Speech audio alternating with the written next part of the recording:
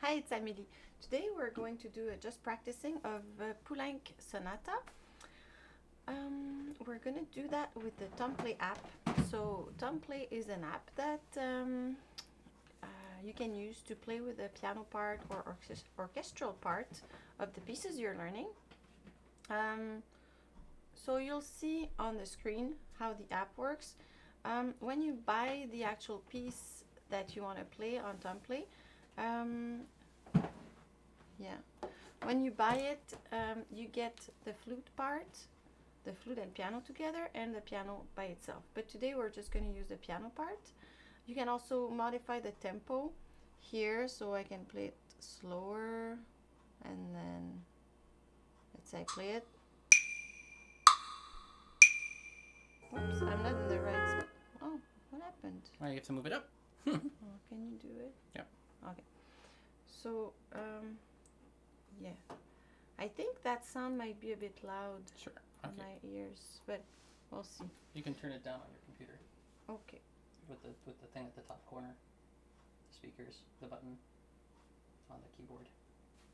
And the speaker button. Okay. So if you have any question during the live stream, you can leave them in the live chat and I'll answer them right away, especially if they're related to that piece. If you have questions about other things, flute related, I will probably answer them more at the end of the live stream. So yeah, I'm just gonna play a few notes because I didn't really play yet.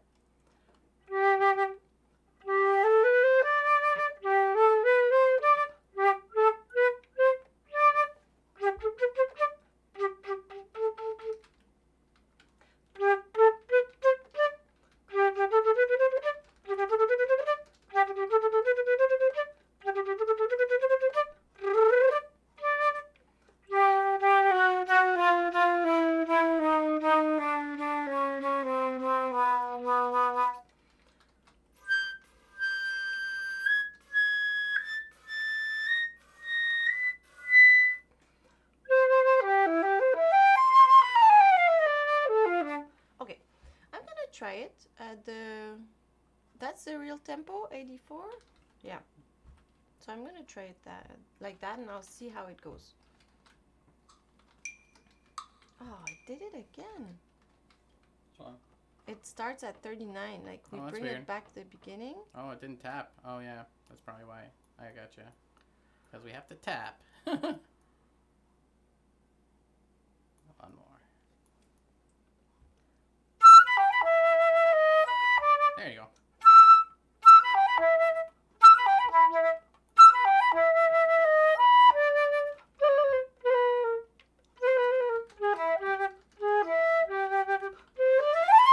A lot of ease, huh?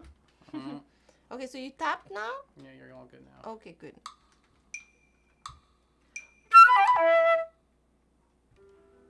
Oh. I think they gave you a delay. I think you can add the delay. Okay. You add an extra beat in the metronome.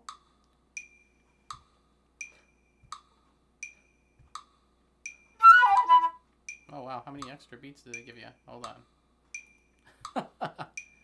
1 second. You go here. Yeah, no count off. You want less count off. There you go. Oh.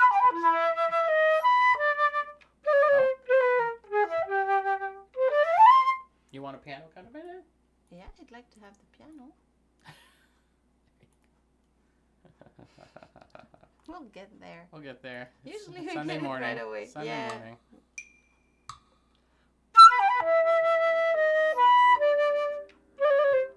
Yeah, I turned it off too much. Okay. It was too low, the piano. Yeah, I'll do it again.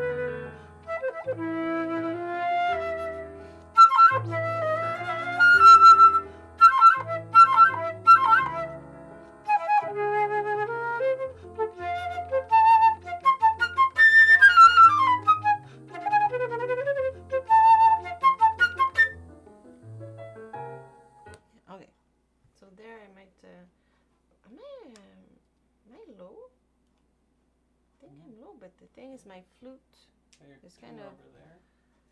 Yeah, I'm gonna check. But I don't think my tuner is gonna be able to tell me at what pitch they're.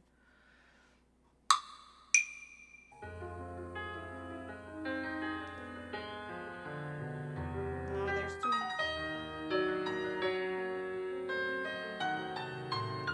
There's also the tuning fork, I think. Are they at 442? I think they are.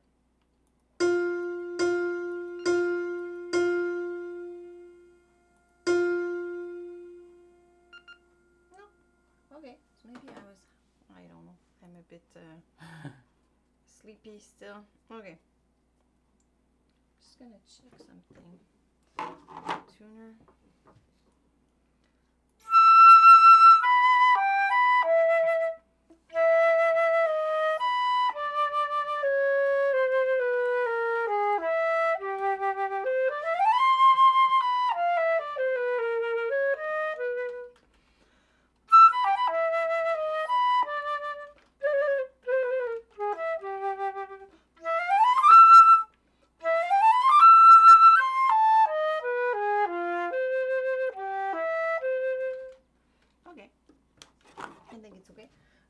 I'll try like that.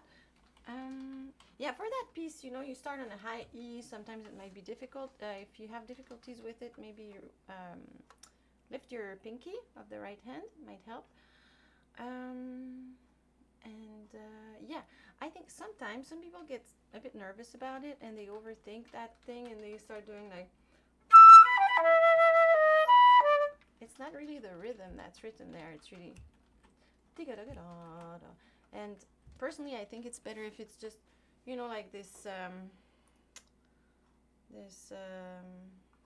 scarf, or you know, that you just throw away, you know, because he's kind of a dandy, a guy who goes out and is well dressed and goes, and it's that type of attitude, I think. And if you know, that comes back a lot, the so if at one point you want to do one or two that you make the first note a bit longer, it can be interesting. But if you do it all the time, I think it becomes more like a tick, like a nervous tick type of thing. You're just like, you don't really understand the rhythm. That's how I feel about it. So I guess, yeah, if one of them you decide, let's say just before two, it's forte, and you want to make it a bit more, you want to make the first note a bit longer, maybe there it would be more appropriate, I think, because I hear that a lot in people that play it, the da da da dee da, and I don't know. That's not how I see it, but you know, you can see it the way you want. Is there any question yet? Just no, people are just saying stuff like, some people, yeah, it sounds faster than they remember, but yeah, it's a hard piece to keep. It's a hard piece to keep in tempo, you know. Yeah, plus when you play with someone in reality, you kind of play with each other. You help each other. That's right. You listen to each other. But it's a good way to practice. But I'll put it just a bit slower. That's 76 for now. Oh, I forgot to press the thing. You have to tap, yeah, where I know. I know, and yet I don't do it.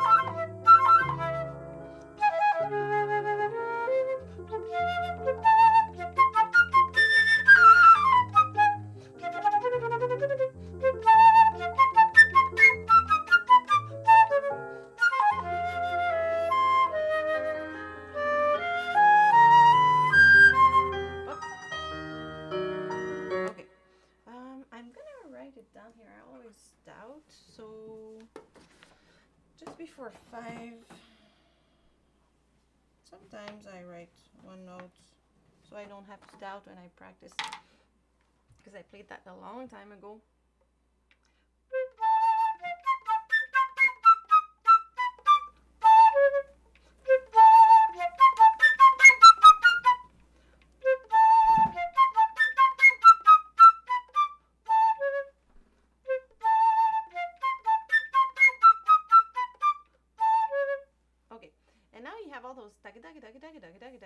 I would say it's easier if you do daga than taka. It's a bit faster for me because it's a bit closer to each other. Like taka, it's more really in the front and in the back. Taka, taka, ta, and then daga, you bring it a bit closer to each other, I think. When I learned that when I was young, my double tonguing was not fast enough and I would get tired. So at one point I took Tafanet and Goubert, EJ4, and I went through the whole thing doubling every note. So I started like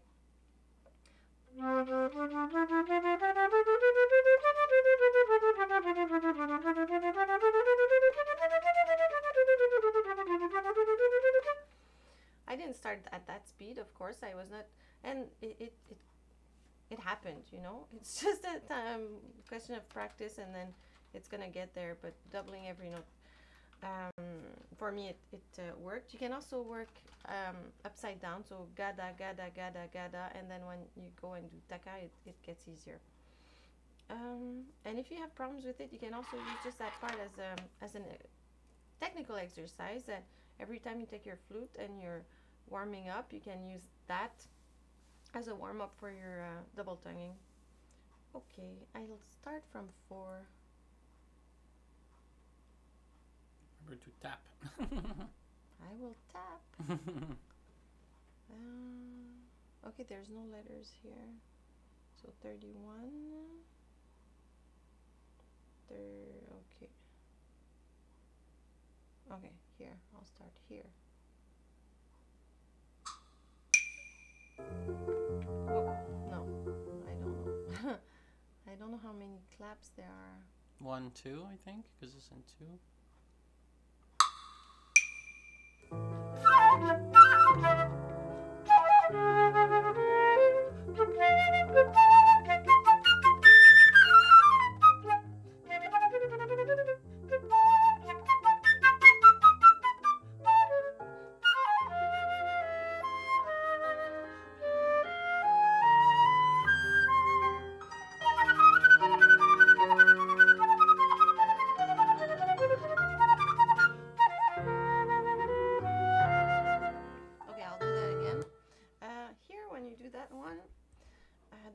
You can't put your thumb on the B flat because you're gonna have a G flat just after, and high G flats, if you put your thumb there, they don't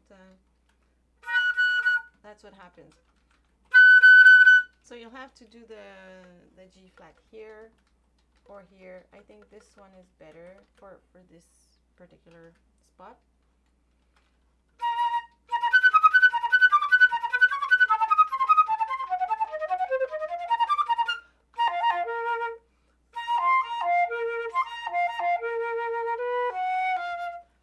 So one is piano, one is forte. I tried to do that.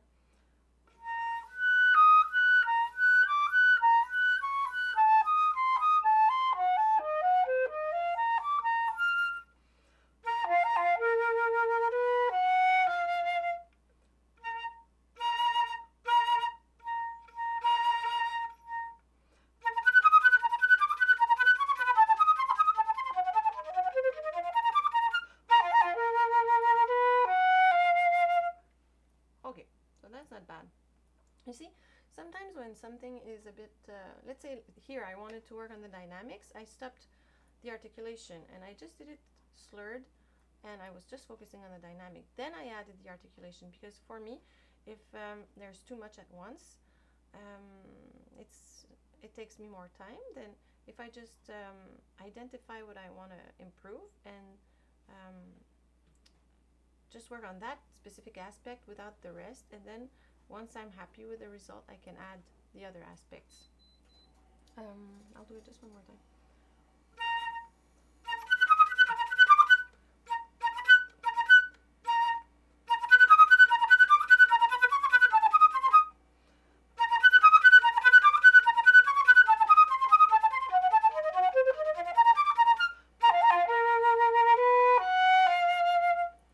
You hear a difference? Yeah. Yeah, okay. I'll start from just 41 or something in that area. Here.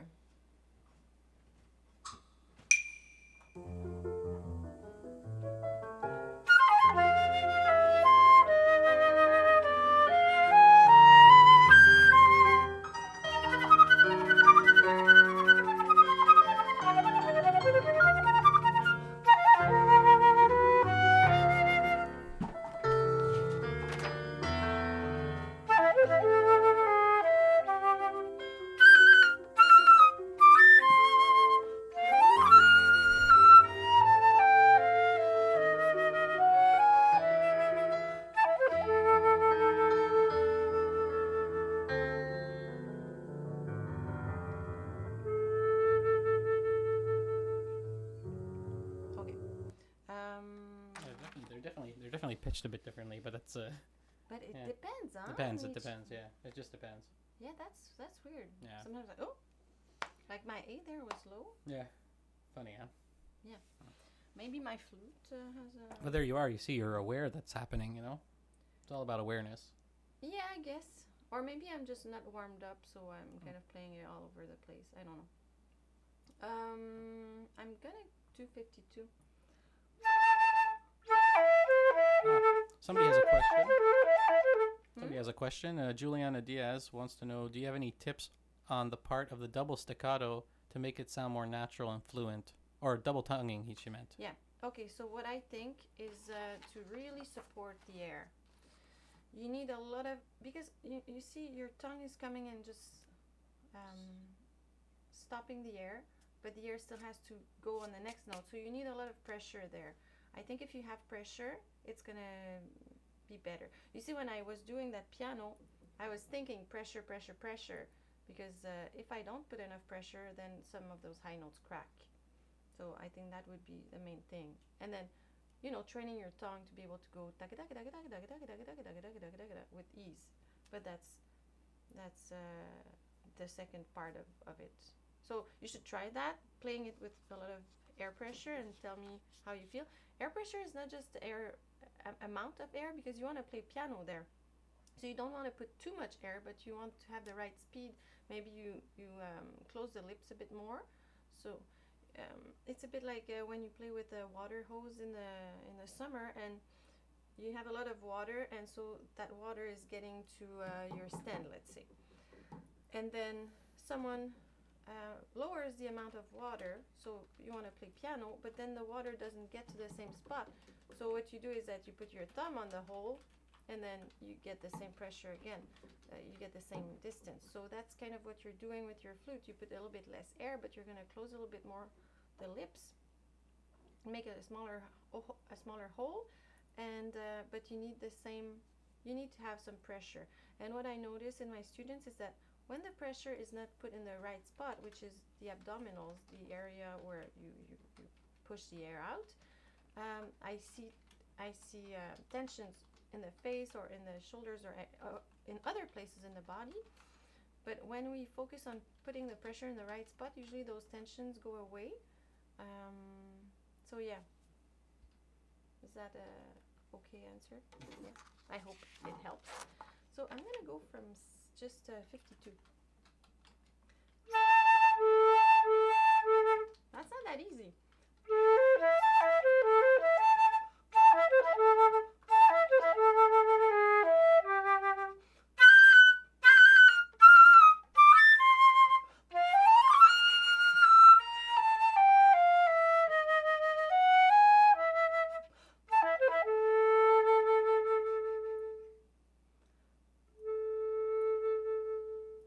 If your A is a bit low, you can add the pinky of the left hand on it, and it makes it more open.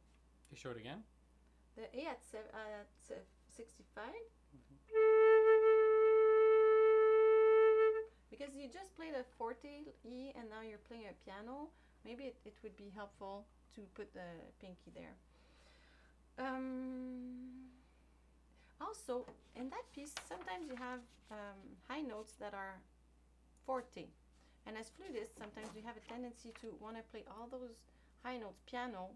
Maybe it's a show-off thing because it's difficult, but sometimes you just have to open the valves and blow and play loud in the high register, like a singer who's going, you know, opera singers that go, oh, they don't hold it to show that they can do a piano soft, you know. It has to be musical more than trying to show skills, I think. And it is a skill also to be able to play a nice forte in the high register. I'm gonna go from 50 to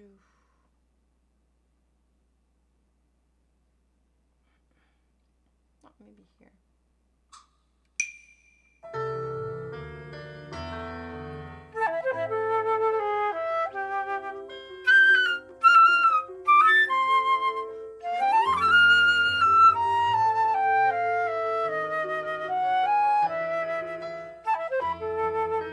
very happy with that. And my trills.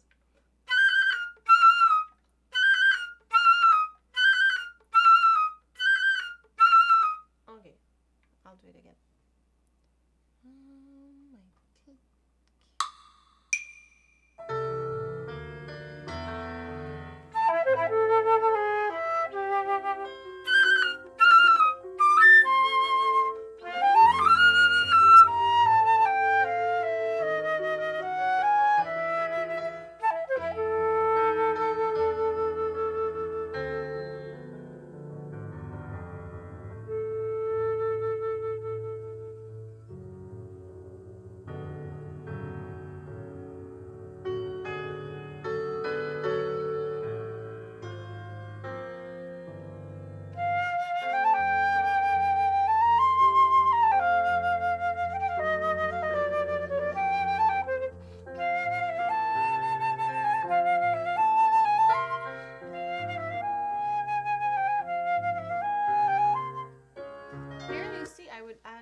I would change the color at 78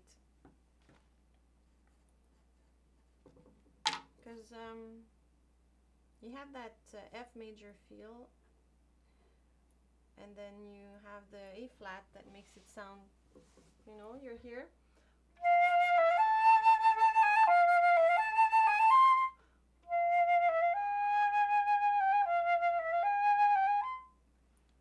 I don't know, it's like a reminiscence of you're in that happy place, but then you have that thought of, I don't know, someone you love who's not there, or that's how I perceive that little part.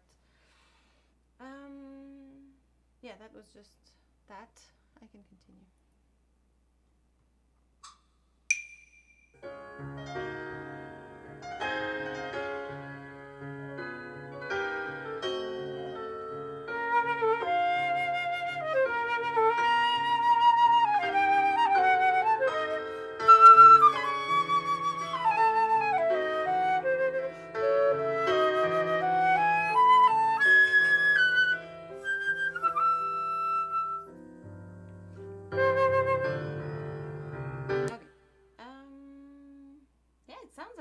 Changed there at 11 again. That's funny. I don't know, maybe when they tweak things for tempo, no, it yeah, changes. Maybe. I don't know what I have no idea what or their system could be. Pitch. I don't know. So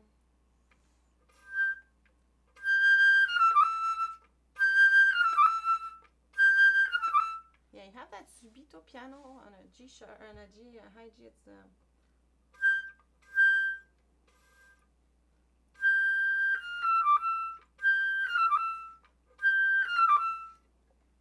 It's easier if I put my pinky on the C instead of on the E flat lever to play piano? Try both. That's good. The first one sounds better. Okay, so I'll just keep it where it should be.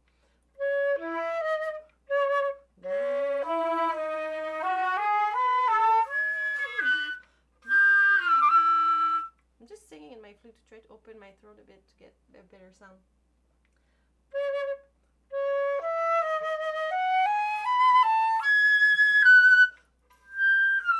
Okay, so one thing I have to do is make sure I keep it forte until the end of that F sharp. So I'll write forte here and I'll make a line. So I make sure that it's going to be easier to make a difference between that. You know, let's say I go decrescendo at 89, then there's no subito at 90. So I have to make sure I keep the dynamic until the end. So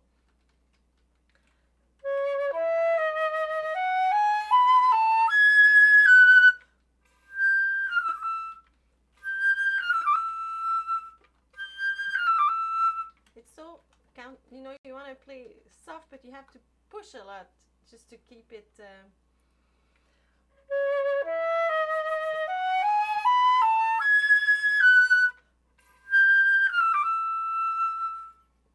Did you hear a difference? Not that much, huh?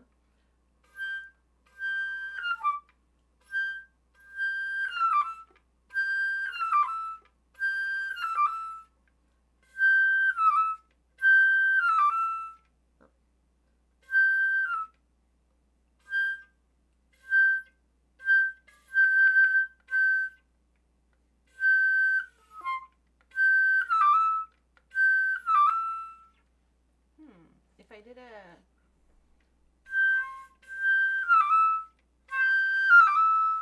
So what are some tips about playing piano in the high register? As I said before, you make the aperture smaller and you put less air, but you put a lot of air pressure. You have to really support. When I play loud, I feel that I just open everything and let it out. When I play soft, I put way less quantity, but I have to push more to make sure it's really supported.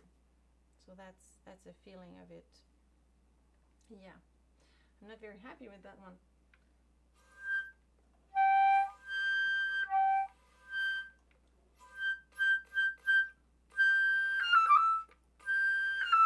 That was a good one. Okay, so I did a p attack here, you know, instead of going ta, or I just go p, p. So my lips are closed and I open them a little bit, so it does p.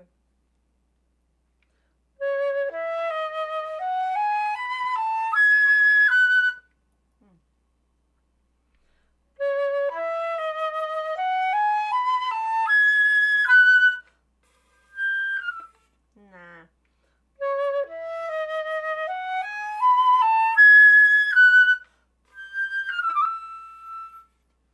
That was not bad. Yeah. That's the thing with resetting after a rest like that. You have to reset something you just did that was very, you know, melodic, and then you have to stop and then reset and then go back and then do something super high. I think that's why the p will be good there. Right. Because it helps to reset that. Sure, exactly. Yeah. I'm going to try to put that in the context, so I'm going to go from somewhere around 80.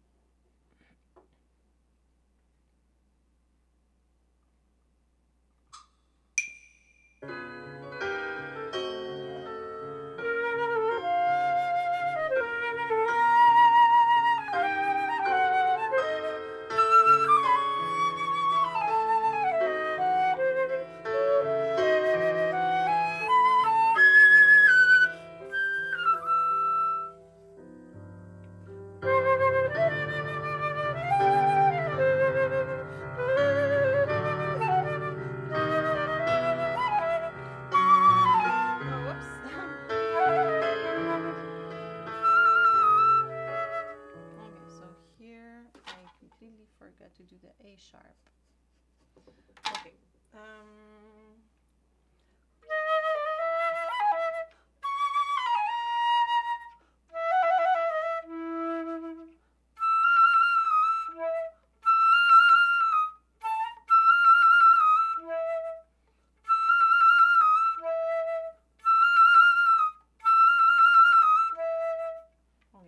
I'm gonna go from 11, which is 92. Maybe a bar before.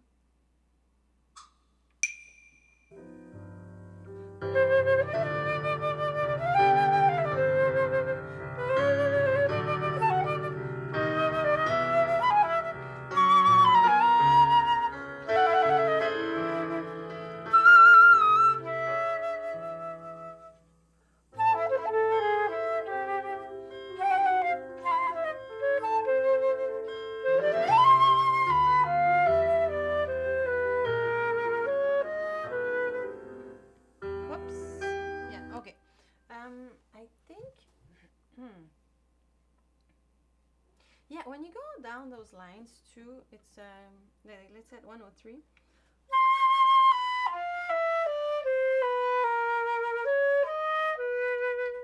I think you have to pay a specific attention there because it's going down, so we can have a tendency to stop supporting the air and go like this.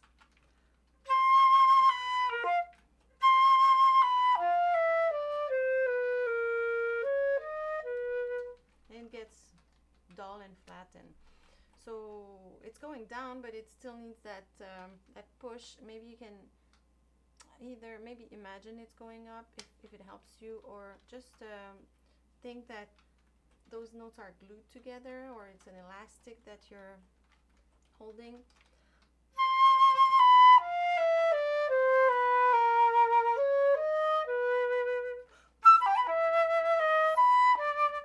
Okay, so I'll go from 99, 98, that area.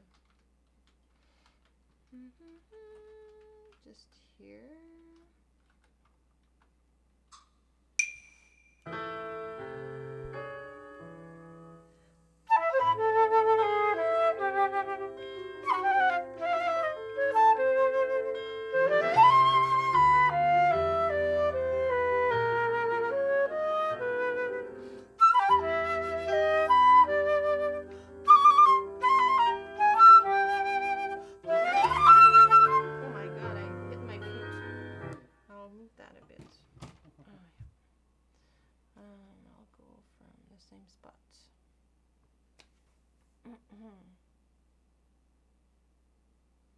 I hope it's okay. Oh yeah, it should be fine.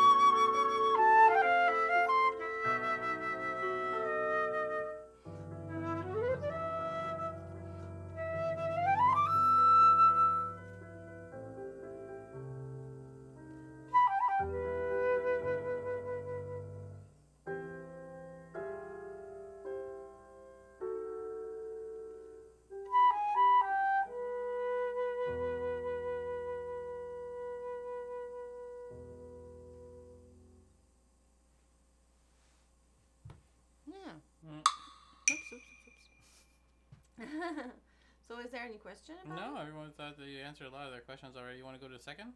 Yeah, I'm not gonna do it tempo because Okay. it's just practicing. Yeah. Yeah. So That's it. if I do that, it's gonna take a while. People Yeah, are yeah. get tired, Yeah, you know. yeah, So totally. we're gonna go and do the second movement. Sure, I'll go to that. Yeah, that's a beautiful movement, the second movement, and yeah, it's got some. I think that piece, it's an interesting thing to find a story to it for yourself. Images, anything that inspires you, especially in the second movement. It's very legato. There's a lot of piano. There's some interesting dynamics. But I think that legato is so important. You know, like here the.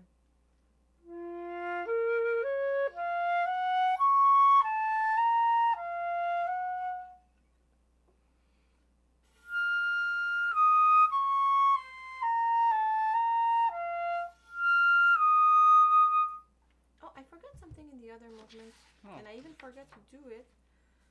You know when you get that high F, where is it? Maybe I'm not in the right movement. Oh, I guess it's not there. Oh yeah.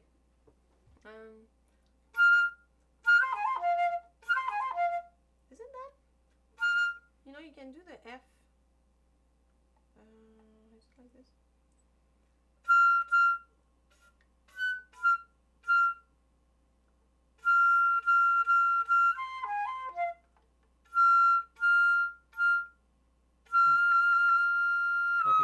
If you play fast enough. I think it's. But I thought here there was a high F that's piano and. Okay. I'm not sure. Doesn't matter. Okay, so here.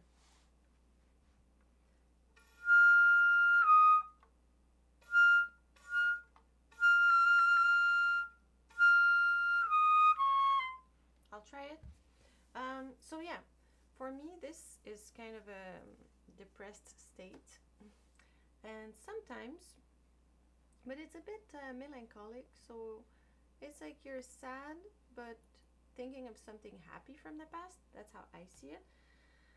And sometimes around 3 at 26, so that there's some anger coming back. You know, why did I lose that? That's how I feel about that piece, and it goes in different directions emotionally. Well, people can put their comments about that, and if you have questions, I'll be happy to answer them. So I'm gonna try this.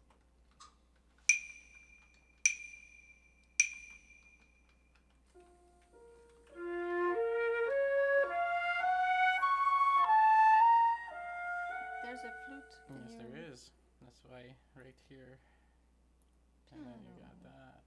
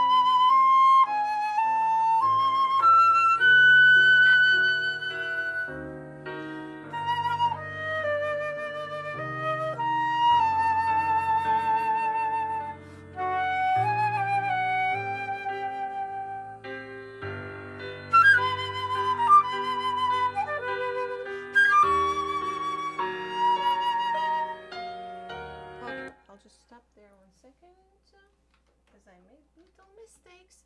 I forgot something. I corrected it right away, but I don't remember what it was. And then here, it's a G, and I had a hesitation. So I'm writing it down, so no more hesitation. I'm just gonna try that.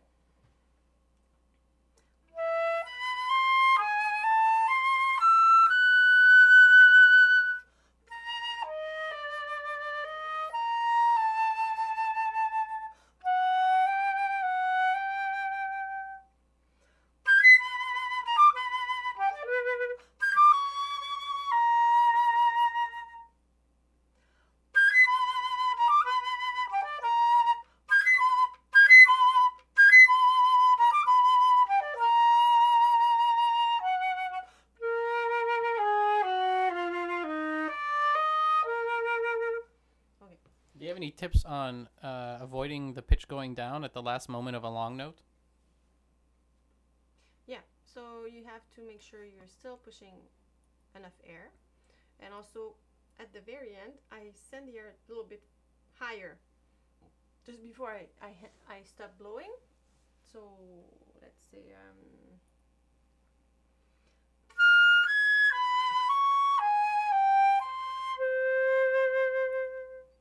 you go. I send the air a bit higher at the end of the phrase. So yeah, there's that. That's pretty much it. Yeah, I'm gonna do it again from. So you see, I try to do dynamics, and I try not to let's say at 15. I have a mezzo forte at 15. I'm gonna show it here on the music. So we have mezzo forte at 15. Here we go. Here.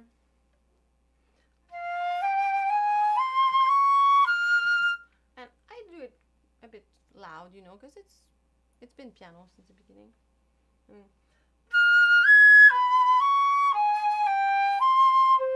But let's say I do a decrescendo at 16 because it's kind of tempting. Then I do.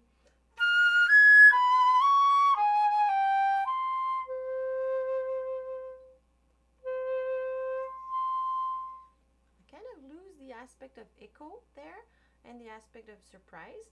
But if I do 16, I keep my dynamic until the end.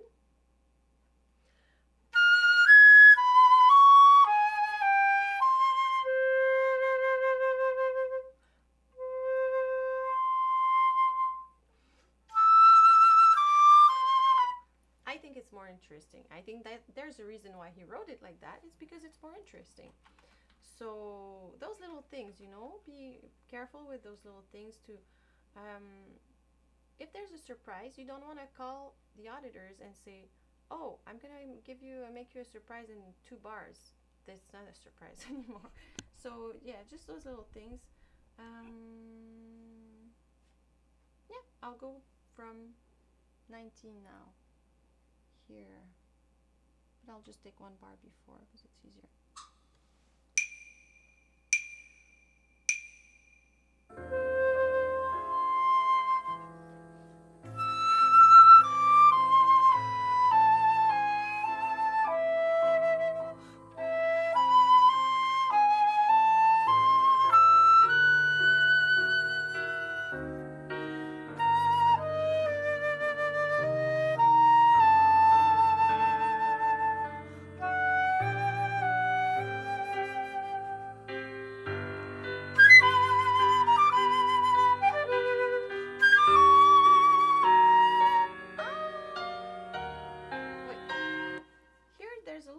I think I didn't do it, and it would be interesting to do it.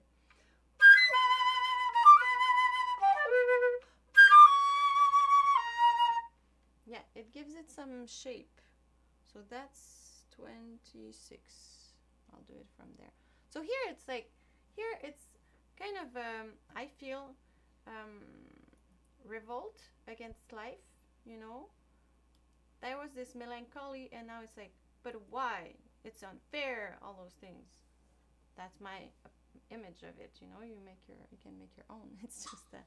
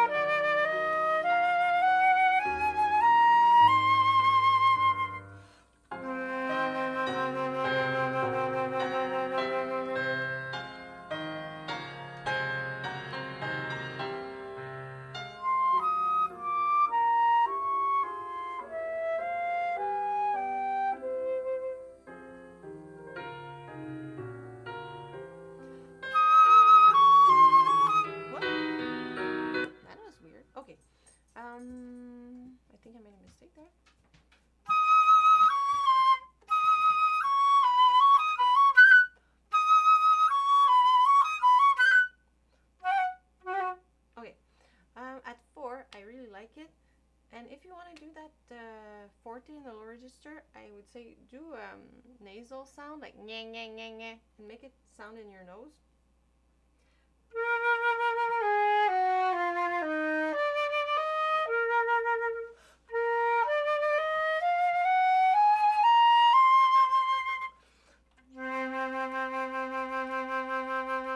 Nyeh, type of thing. And then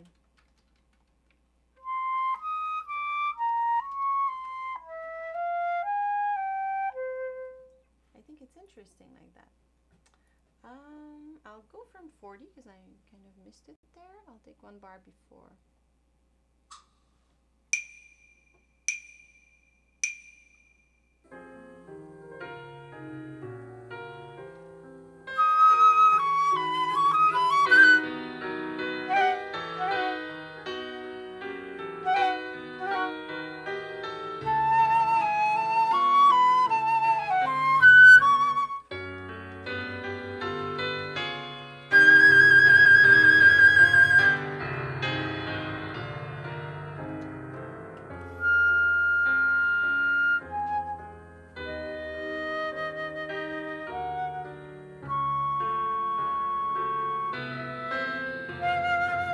Okay, I made a mistake there. So, very interesting thing. Okay, at 47, I think it's interesting to do kind of give it an accent and then start the trill. If you do, it's also interesting, but I prefer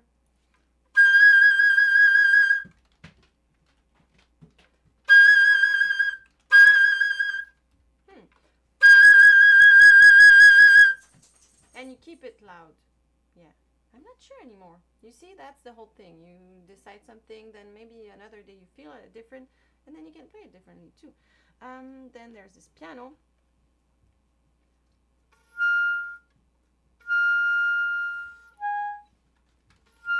Yeah, I think it's easier to play piano if you put your pinky on the C.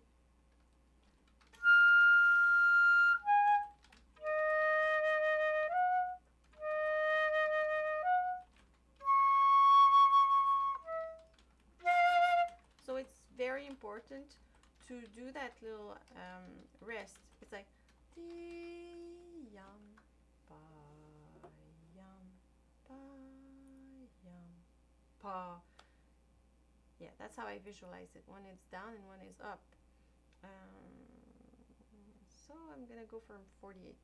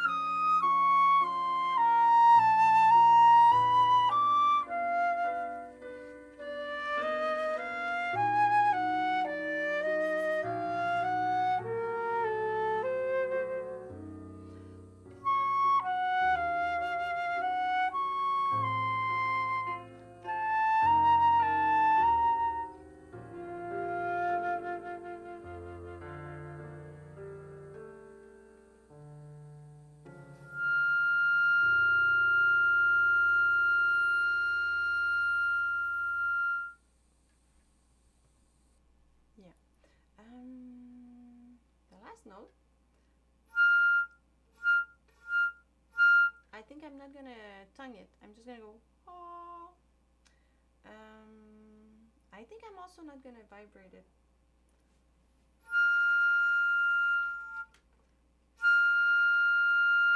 I want it very transparent, so vibrato would be in the way of that.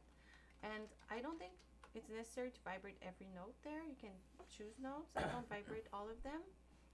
Mandy wants to know, Mandy 4963 wants to know, how can you legato the higher notes without making any accent or too much air, or make it like too airy, I guess?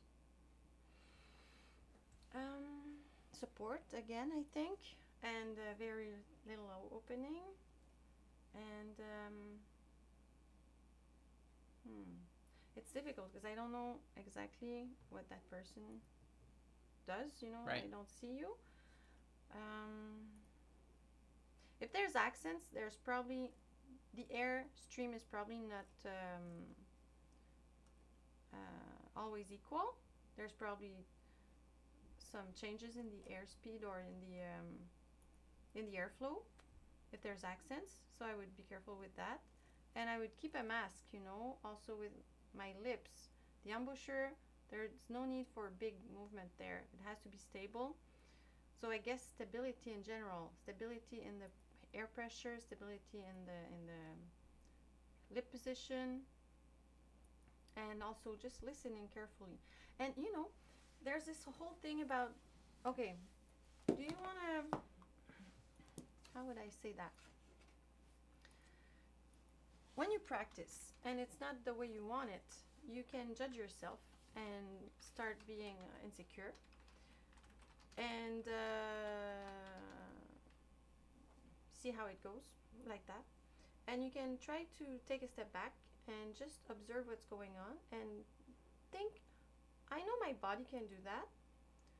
I'm gonna just play a little bit and see how it goes and observe what's going on, and then try to observe when it doesn't go well, what's going on in my body, and when it does go well, what's going on. But instead of your conscious self trying to be in control so much, maybe just your conscious self trying to observe how your body does things and gently guide your body, because when we want to control very much, we tend to tense things up, and then it usually gets worse. Like, let's say today when I took my flute, I wasn't very happy with my sound because I hadn't warmed up, and I had the intonation. I was like, what's going on with my intonation? And at first, my first reflex, my controlling self was like, do something about this, fix it. Oh no, you can't play in tune anymore. I'm like, come on, I can play in tune. I've played in tune before. Relax, play a little bit, and you're gonna find your spot, you know. And just that controlling self, take a step back and observe what's going on, and you'll figure it out. But I think that mindset of observing and not judging, just seeing how things are going, is a very good tool to progress. Yeah, she's saying she thinks it's her lips. They're tense. Yeah. Okay. Okay. So maybe it's your lip position in general. Maybe you're smiling. A lot of people who have tension, they're smiling. Oh yeah, your latest video about clean playing with a clean sound. You talk about that a lot. Yeah. Yeah. But yes, and I see it in people, the smiling thing in the high register, because I think it kind of helps in the beginning when you play high notes, because it gives you an angle, but then you don't have that much. Yeah. It's kind of a thing that you do in the beginning might help, and then at one point it kind of keeps you from getting better.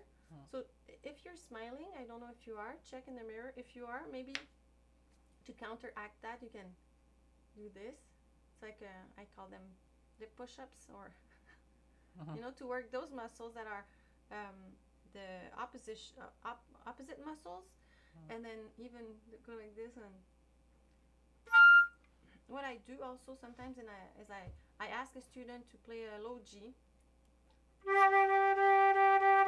and then I say, don't move anything, and play your high F with the same embouchure, nothing different,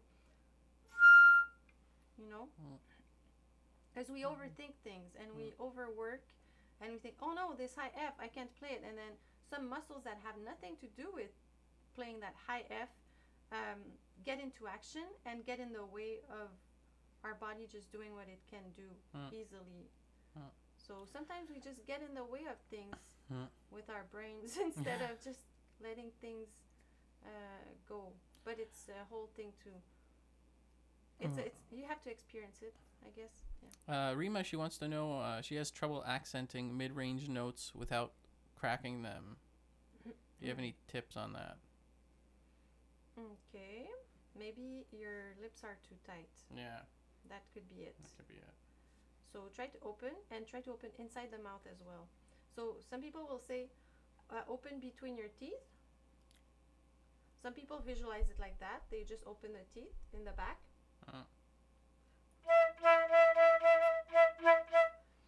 Some people, what they will do is, for me, I don't think about my teeth. I think about the back of my mouth and making a big cavity, you know, or saying the oh, the sound oh, because that's the most open sound. Oh, oh, oh is not even as like oh. Yeah. Oh is the best sound for opening a lot. And using vowels, I use that a lot. So if I want to play louder, I go oh, and then I can change to oh, you know, I change to different sounds. Do you think sometimes I think just the sensation of my lips being puffed out, but not the actual puffing out like state, but the feeling of the inside being puffed out? Oh, not your lips, your cheeks. The cheeks, I meant. Yeah, cheeks. Yeah. Yeah, just a little like bit. It depends on. Then adding those AEIOUs. Yeah, like it depends. It depends, right? It's just a different visualization. Yeah, it's a different visualization. For some people, it's really, really, like you say, open your teeth and. Yeah, the teeth thing is amazing. That's really cool too. That works out for a lot of people. Yeah, because maybe it's easier to feel it than the vowels for, I don't know. Want to do number 3? Yeah. Okay. So maybe try that. Try to open more and open the lips and keep it just neutral. The lips don't work as much as most people think they do. They're just guiding the air. They're not actually. They don't have to do big modifications. It's very tiny. Okay, that I never really played it like in concert or anything. I just so I'll do my best.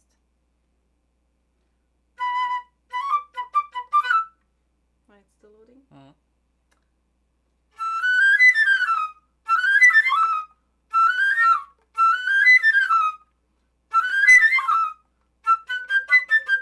Sounds like an effect, really. You know what I mean? Sounds like a flourish. Yeah, we just still have to be able to do it. Right. No, but just how it sounds, it's really cool.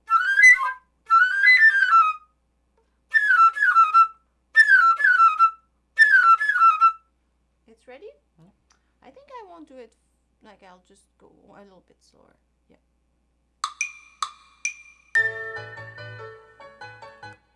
Sorry. There is only... What? Because you would like just piano. Yes, I would. Indeed. Okay, I'll try to do the first note.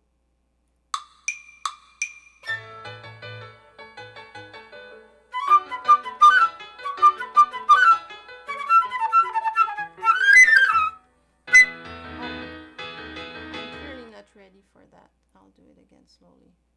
Are you doing it at the same time as I am? Yeah. Okay, just do it. Yeah. I'm going to lower the tempo because the tempo was back to normal. Okay, I see. Yeah.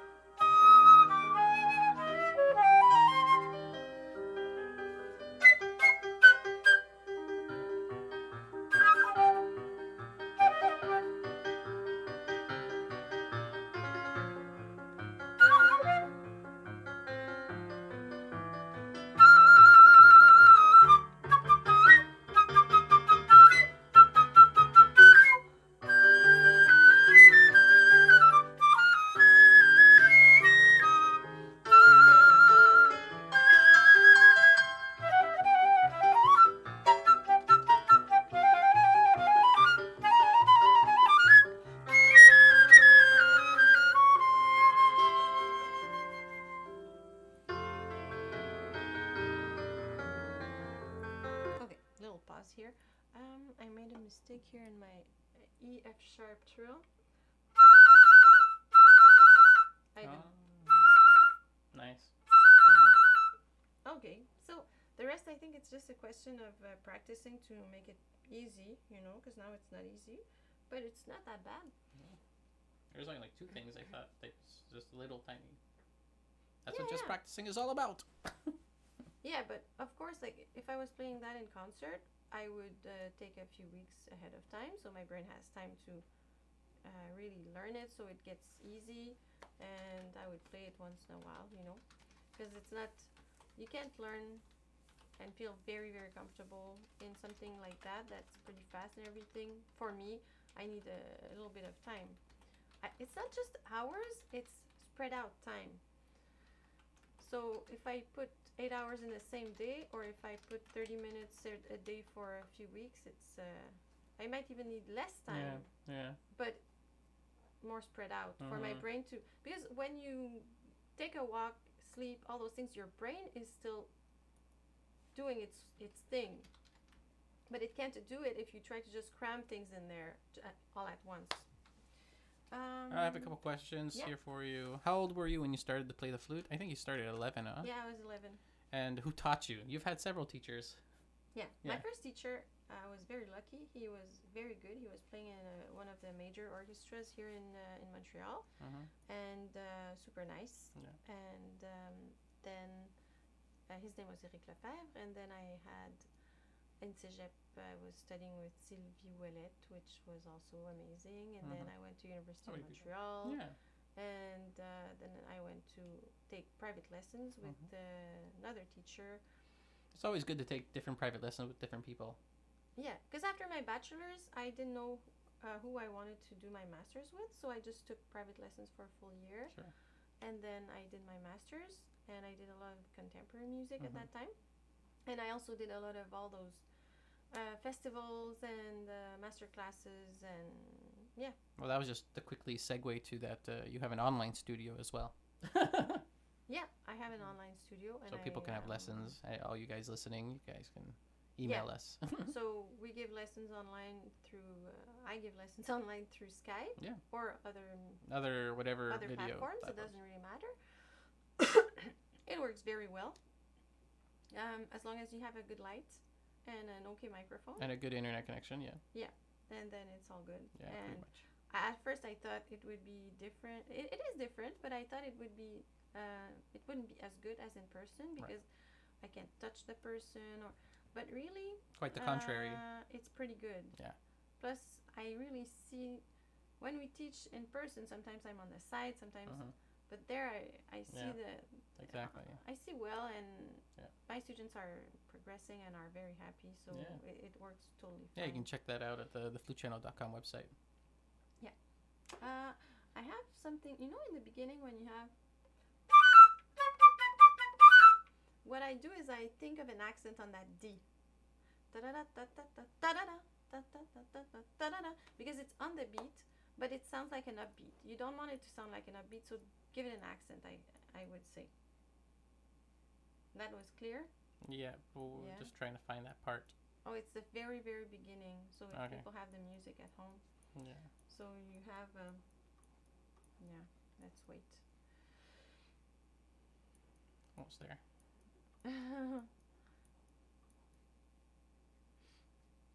It's around there. It's, like bar 6 there. There it is. You see that D, F sharp, E. So it sounds like an upbeat going to an E, but in reality it's the opposite. So if you put an accent on the D, then it will help. So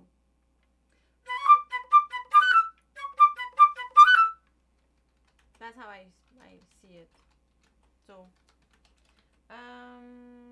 maybe I continue to where I was. I was at 104.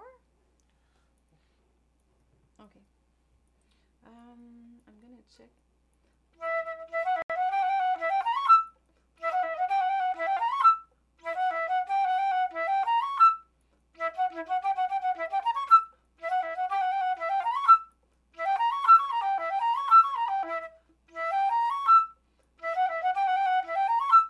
It's easier if you put your thumb for the A sharp. A sharp.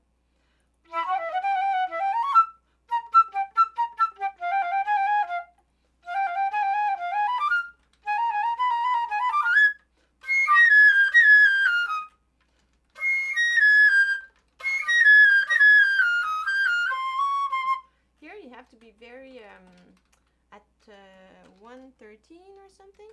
You have to be stable with the flute, because those fingerings make the flute move a little bit, and then the sound, you get a sound problem, and you might think it's the embouchure, you might think it's your air, but in reality it's just your flute moving around.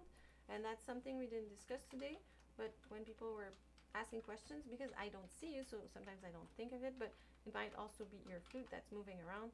You have to make sure you can hold your flute like this without using your fingers. The fingers don't hold the flute, the fingers are busy playing. So only the thumb, only the fulcrum points hold the flute. So I'm gonna go from, yeah, from there, it's fine.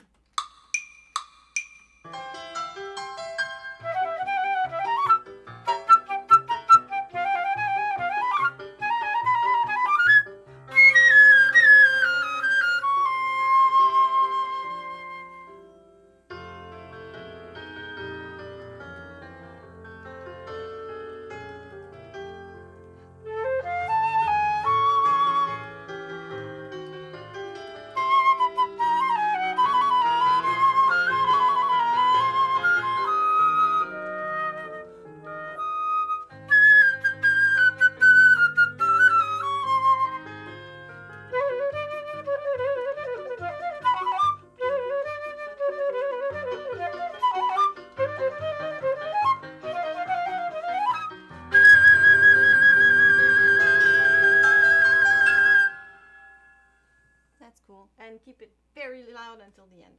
I did a bad note there.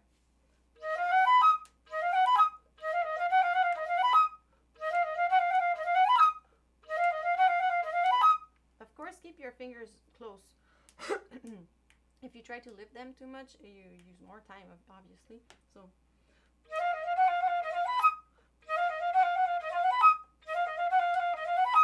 Yeah.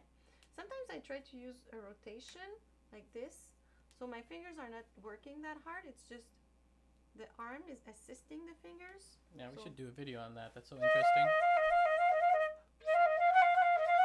You can't actually see my arm moving. No. It's like inside there's some muscles. It's super slight, yeah. It's a slight movement. Yeah. But you start by doing this just to activate it and feeling it, and then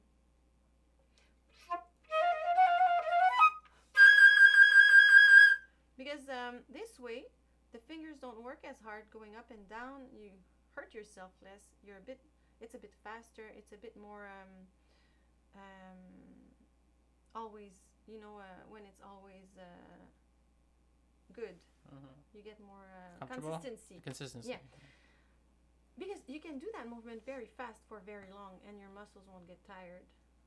That's pretty interesting. How fast you can go doing this. Yeah, for minutes, hours. Yeah. If you just do one finger like this, I feel it here pretty fast. It's a lot of energy there, but there's way less there energy. It's you less can feel it. It's so obvious. Yeah. It's like you do that, you can feel more stuff. Here it's way. Yeah. Yeah. It's pretty interesting. Some pianists use that type of rotation, and when I learned that in a piano master class, I thought, oh, I'm gonna try with my flute, and it totally works. It's great. Okay, so I'm gonna go from 167 now. Any question about that? No, everyone loves it. Everyone thinks you're doing great. Yeah. Somebody wants you to make a video about how to play tuplets or stuff like that. Tuplets. You know. Like quintuplets. Yeah, quintuplets, septuplets, you know, Okay. stuff like that. Yeah. I have to make videos about rhythm. Yeah.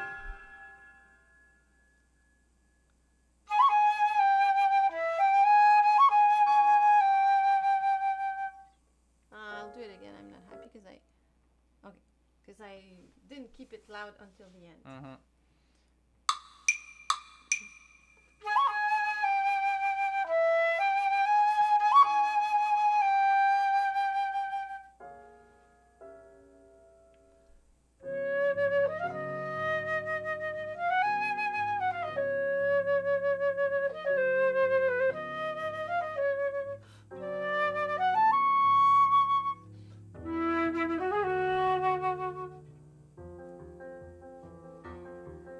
Oops.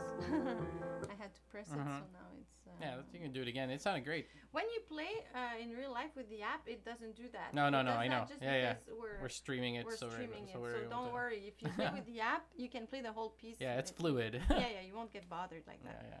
So I go from there, I guess. Yeah, sure. Because I was happy with the dynamics there. Yeah. And again, it's the same thing. Keep the fortissimo until the very end, so that when the piano comes in, pianissimo, it's something, you know, you'll get a way better emotion like that. And then melancholic again. And yeah, from there. Whoop. I'll do it again. I forgot to come in.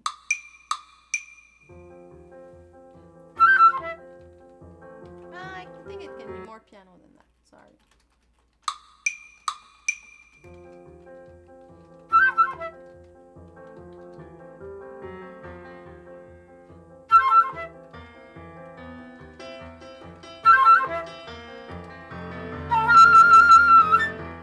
Okay, I'll do it again because I had problems counting.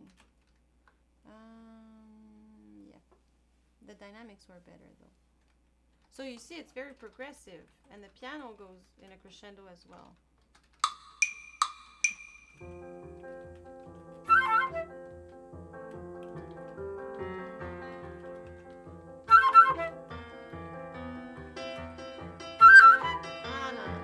Okay, so I'll do it just...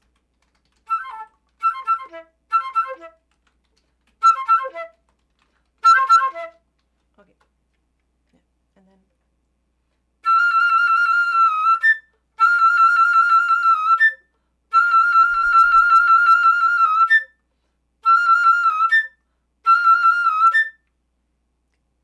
That's good.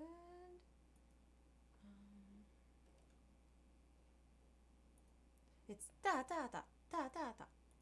It's a bit different.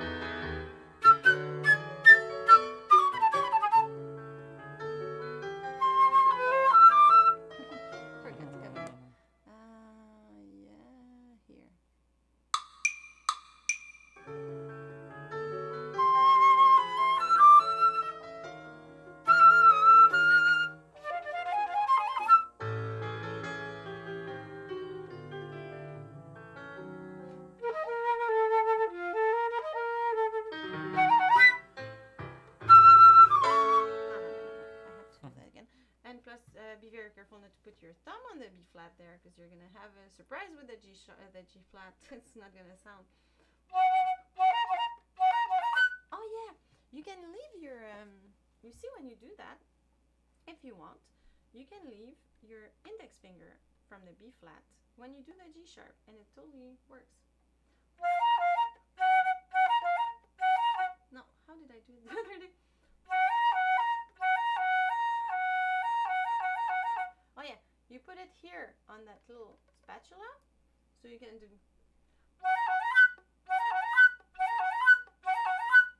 Last finger's moving.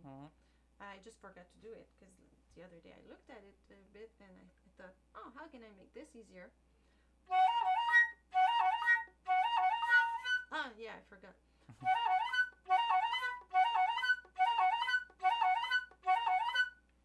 Way easier.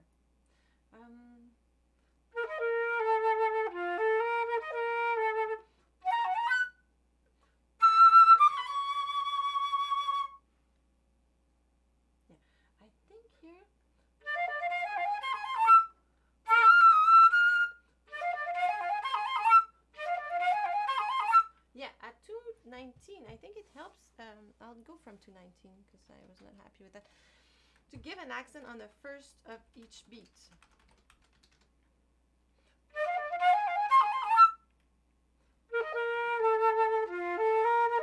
And here again, nye, nye, nye.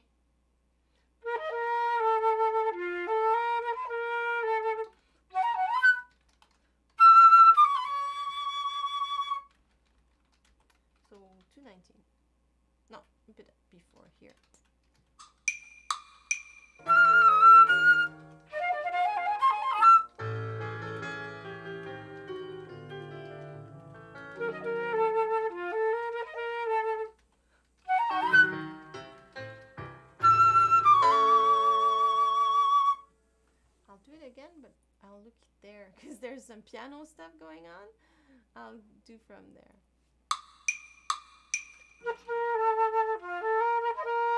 I didn't take enough time to put my flute up.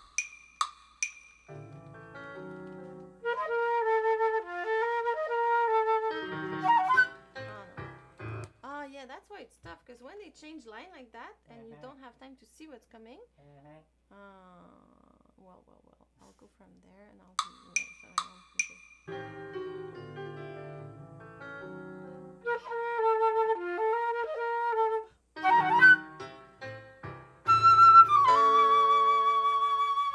my E was out of tune with the A.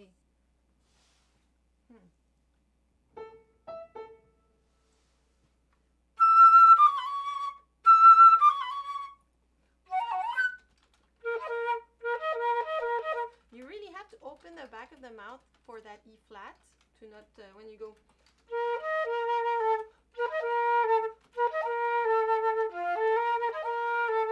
Or if not, the E flat tends to crack, I think.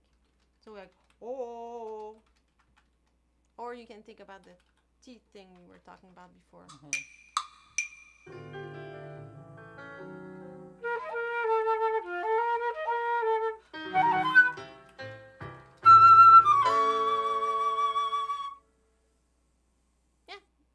For today, it's yeah. So yeah, if you have any final questions, we'll just do our little final talk. But if you have any questions about anything about the flute, just let us know. We'll answer a couple of them before the show's over. But yeah, how about you talk about, like I said, the studio, and we have Patreon. And yeah, we have a Patreon if you want to help us out. Yeah, you can go to patreon.com/theflutechannel. That's where you can help us monetarily, directly, in fact. You can pay as little as $1 a month or $2 or $10 a month if you want. And that helps us out directly to make more content, go out and play concerts sometimes maybe if we have enough money, and all those types of things, and go out and do stuff and do more things here on the channel. Yeah. And so that's patreon.com/theflutechannel. And then we have private lessons. Yeah, there's a private lesson studio. A studio, so that's email us at at info@theflutechannel.com, and this gives you the opportunity to have lessons with Amelie directly, and you can have a single hour lesson, or you can have a package lesson of a couple lessons. You can do half hour or 1 hour, whatever works for you. And so you can check that out on email us at info@theflutechannel.com, or go to our website, theflutechannel.com, and you'll see a little icon talking about online lessons and stuff like that. And you take anybody from beginner to advanced. If you have an excerpt you want to play for Amelie and she can give you some tips, that's cool. If you just picked up your flute yesterday at the store, you can come and have lessons with Amelie, and she'll help you make some goals and all those wonderful things and make you progress. And you can also if you're work on aspects like high register, absolutely, or anything that and we also exactly.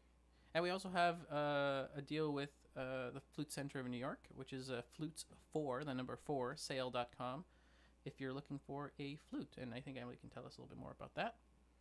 Yeah, so if you use our code TFC when you buy a flute with the Flute Center of New York, either by phone or by on the internet, they will give you an extended warranty of 18 months instead of 12. You can try between 3 and 4 flutes for 10 days. Yeah. And you can try them for longer, I think. Yeah, 10 days is the... usually it's a week, I think, and then they give you 3 extra days. And also shipping is free. Yeah, that's right. And some people actually bought flutes. Oh, with several. Our code, oh my gosh, so many. And we thank you. Yeah. Because that helps us as well. Yeah. It's a good way to help us. Totally. From all over the world, mind you, too. This deal is for anybody all over the world. So you can call them or go on their website. They're all flutists there. It's pretty amazing. Yeah. They're all professional flutists working there. So there's that. Also, we might, next summer, we have an interest in doing a retreat. Yeah. And we want to know if people are interested, what they would like. Yeah. And like more masterclass type of thing, a couple of private lessons. I was thinking maybe a little bit of both. Yeah. Type of thing. It'd be a retreat, so in this, in a big cottage or something like that with a piano, and people can go running or swim. It's gonna be a very, very luxurious, but also something very I don't know. good. Very luxurious. Not very like- luxurious. I mean, like you get the in a way that it's luxury because you get to play the flute. You also get to relax. You also get to eat. And You know, get to talk. It's really you know, or you can just go out and do stuff. As well, and practice as well. So Yeah. we're gonna We'd be like to giving do out. that. Yeah, Because we like meeting people. yeah, and totally. Having activities. Yeah, and we want it to be remote, so we want to go to different places. But we're definitely going to give more things, more. We're going to be giving more information about that out soon, as well. And yeah. Was there anything else? Yeah, I think that's everything for now. But we have a question here. Mandy wants to know, what flute are you using right now? What was your first flute, and how many flutes do you have? How many flutes do you have in all your life? My first flute was a flute that the school gave me. It was a Yamaha, like the basic model, the most basic model. And then my dad bought me a Yamaha 484. I don't know if that number still exists. It was open holes, and I think it was not in silver, or maybe the head joint was silver. And then I got the flute that I have here, which is a Sankyo artist. Does that model still exist, Sankyo artist? I'm not sure. I don't think so. Yeah, I think it doesn't. If any Prima Senkoi dealers or representatives could let us know. Yeah, I got that one, and I changed the head joint a few years after to a Wimberley head joint. Wimberley is a flute maker in Nova Scotia. No, New Brunswick. Yeah, Nova Scotia. Nova Scotia, I think. But I don't think he makes head joints anymore. But his head joints, I liked it. That's why I bought it. And yeah, I like my little mix there. It's pretty good. So, any more questions? I think that's it. Somebody wants you to do a video about Schindler's List, the music of Schindler's List, like just practicing for Schindler's List. Okay, are we allowed to do that? Yeah, we are and we aren't. Like, we won't get any money from the ads because it's still in the. It's not in the public domain. Yeah, it's if we do it for educational purposes, we could do it, but there's maybe through Patreon. Maybe we can make that a special thing through Patreon, and if we have enough people who are helping us out on Patreon, maybe we can make one for them privately. So that could be a cool goal. Because then we make money still, because we won't make any money on YouTube. They'll instantly. The algorithm and all that stuff will definitely flag our thing, and we'll get no royalties, but they'll get royalties, Which is fine, Yeah, it's fine too. It's totally. It's true. Just, but you're also an artist and need to live. mm-hmm. And you're performing something that people want. So, yeah. And the name of the app is TOMPLAY.com. You can go to TOMPLAY on the iOS store or the App Store, the Play Store rather. It's best to use it on a tablet or on your computer. On a little phone, maybe just the audio coming from it might be the best for it, but you can't really see the notes on your phone, right? So, but you can get that app. It's free. But the pieces, like I said, if you go, you purchase the pieces by the piece, and they're really great. So you get different and I things think you about can it. even print the Yep, music. you absolutely can. That's pretty cool. Yeah, you can print the music as well, which is great. It ends up being not that expensive. No. If you think that It's actually cheaper than a music, like a piece of music sometimes is because expensive. because like the Poulenc Sonata, the actual piece of music is quite I expensive. Buying the book, it's and this way of course you have don't have the full piano part. No, you do. Yeah, you have the full piano part. You get the full thing. So that's crazy. Yeah, you have to buy all three movements. They're all three really separate pieces, but it's a great because you tool. get a lot. Yeah, you get a lot, and you get to practice with it. It's not like what's great about the tool is just it's a practice tool. It's really for the practice room. It's really for getting ensemble, all those types of little things that you wouldn't necessarily get if you were just playing by yourself with nothing except the flute. Like I remember in university we had so little hours with the accompanist. It was mainly you had to know everything, like really know it before you went to the accompanist, because you had no time. Yeah. And in real life as well, like when we did the flute festival last summer, like I played Chandelinos, right? Jolivet Chandelinos, and we played it 3 times together at before least. the concert. Not that many times. I mean, so you need to know the piece. Then, of course, when you play with a person, they don't play exactly like your recording, so you have to adapt a little bit. Both people have to adapt to each other. It's not I feel it's not just the accompanist that has to adapt to the flutist. That's right. We're a team. We have to play chamber music because we always call them accompanists, but when you play a piece like Poulenc, it's not an accompaniment. It's a full part by itself. It's chamber music. So yeah. So yeah, thanks everybody. This was a great just practicing. We will have another one next week and for the next coming weeks for sure. And let us know in the comments what you want us to do in the future. Be sure to comment after the show's over and also like the video if you liked it. And share it around and tell all your flute friends about us. Thanks for watching. Bye.